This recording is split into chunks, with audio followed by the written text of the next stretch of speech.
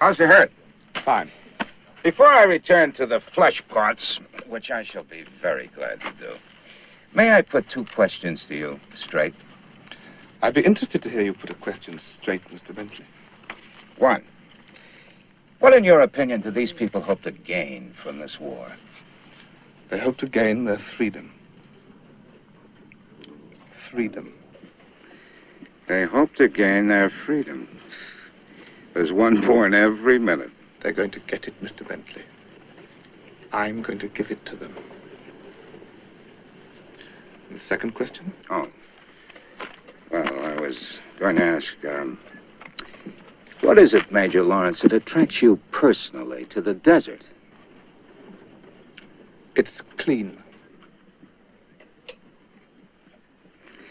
Well, now, that's a very illuminating answer.